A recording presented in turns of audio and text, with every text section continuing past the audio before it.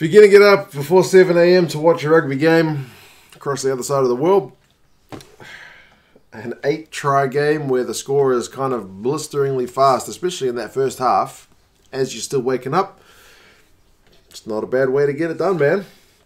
Bristol, whose team I still do not have a magnet or a jersey for, I'll sort that out eventually.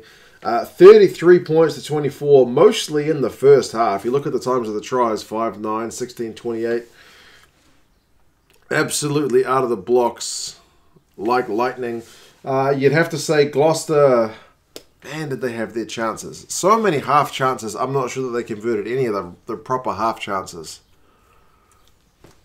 They come away from this game with nothing. For Bristol, it's a big bonus point win away from home.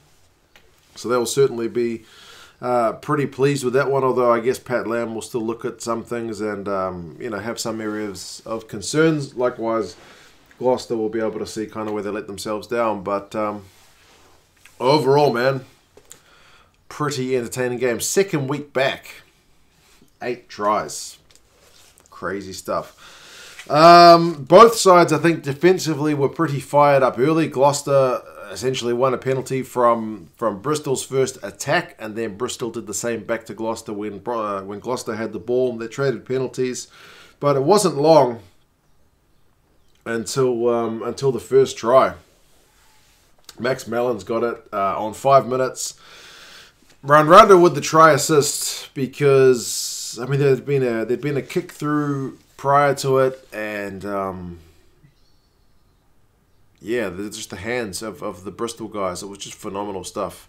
And some of the guys, as I was live streaming the game, people were comparing Bristol to like a Super Rugby team. Either way, it's still a Premiership team, and it's a skills team because they needed some proper hands in the build up to that one. Johnny May, to be fair, went close after the restart. This is what I mean by those half chances. He was kind of chasing down a kick through, but it was just slightly too big. The TMO checked it to see if it was going to be a 22 dropout or if it was like a scrum or whatever. But either way, it wasn't going to be a try, but he was still pretty close. There's another try. On 9 minutes, it's Purdy this time, and it's another try assist for Semi Randrandra. He put down some proper gas for a line break. I thought he'd held on to the ball too long. I thought he should have passed earlier. I thought, oh, he's blown it. But that's the thing about that guy. He gets the ball in a position where you think either he can't do anything or he's made a mistake. But no, he hasn't made a mistake. That was my mistake for doubting him.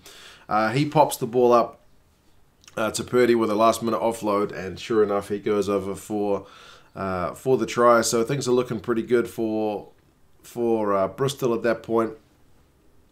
Then, like, they're scoring more than a point a minute. Harry Thacker goes over. This one wasn't like out-and-out backs with slick hands and offloads. This was like a 5-meter line-out maul drive. Semi Randrandra is in there, though. He's pushing Thacker over, and you see him celebrate like he scored it himself. But yeah, so it's 3 tries. It's like 19-0 after 16, 17 minutes to Bristol, and it's looking pretty horrific for Gloucester at that point. However, they did strike back through Fraser Balmain through a try of their own.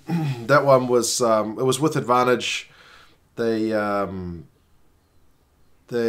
did check for like a double movement, but it seemed like he kind of got it down. Just the ref was in a good position, and one angle looked short, the other angle looked like he was all good.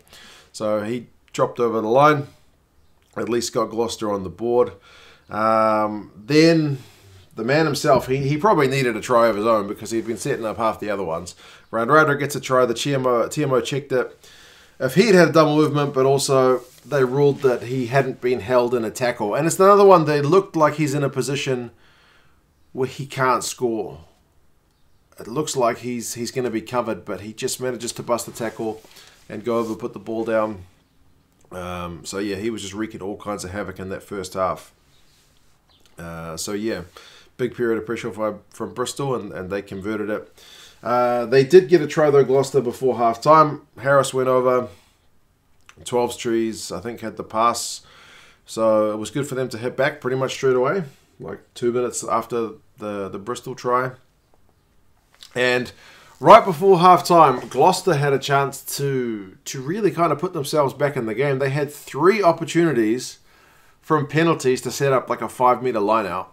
Maybe one was like 6 metres or 7, but either way. The first one, I think the line out, they didn't pass it. I think they was it like turned over at the line out, like Bristol won the line out. The second one, they won the line out, but then their set play, the initial pass, was taken by a Bristol guy. And then the third one, I forget how they stuffed it up. But yeah, they essentially messed it up 3 times. Maybe they should have just taken the 3.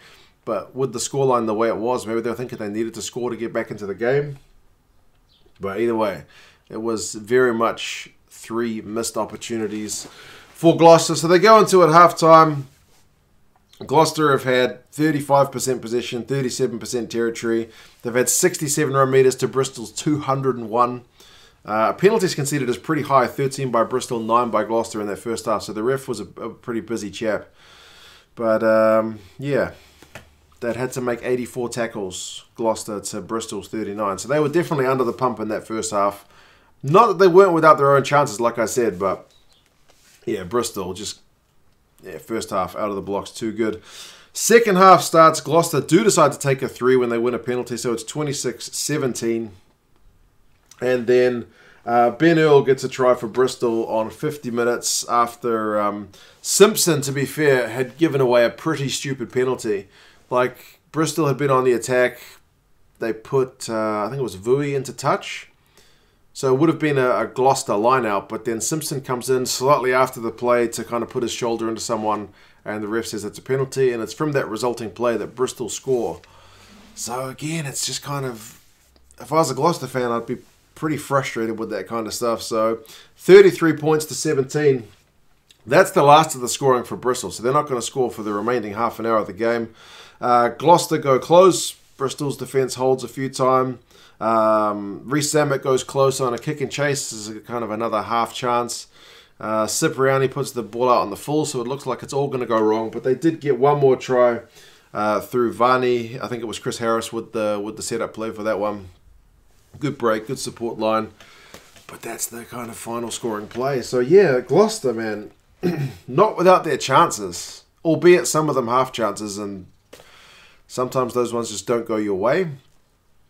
Bristol, I think, like, for as good as they looked in that first period, will still be a bit disappointed they couldn't hold more pressure on for that second half. Like, they scored one try and it was not quite a gift. They still had to do the play, but it was a silly penalty from Gloucester to set it up. So, man, if Bristol had played at the same intensity for full 80, that could have got properly messy, but either way, it's still a very good win. They'll take it all the way to the bank. So, yeah. Randra in the first half was just next level. Second half, he didn't really have any ball. Final stats, and this is what I mean about both teams having things to work on. Run meters 313 to 262 in Bristol's favour, but you'd say Gloucester had the better of that second half. Position and territory ends up being still in Bristol's favour, 55-45 for position, 53-47 for territory. But second half was definitely more Gloucester because the first half stats were quite dominant for Bristol. Neither side's lineup was fantastic, 82% for Gloucester, 76% for Bristol. Both would like to improve that. Tackling percentages, both 88, pretty solid. Both teams made similar amounts of tackles. But I think for Gloucester, 9 knock-ons to Bristol's 2. That is a big area of concern. So total turnovers conceded, if you include like turnovers as well, 17 by Gloucester, 3 by Bristol. Horrendous.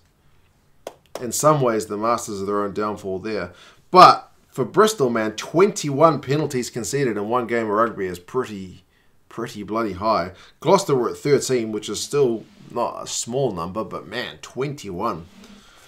Very concerning for Pat Lam. So, yeah, both sides were stuff to work on, but I'm not complaining. It was a hell of a game. First half especially was absolutely electric. As I said, more than a point a minute at times.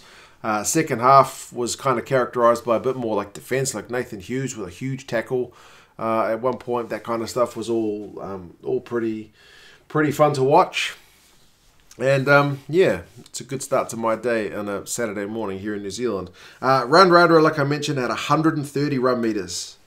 Remember, his team had 313. He's got 130. When he is on form, he is on form. Paul Edry for Gloucester had 16 out of 17 tackles, so putting in a good shift.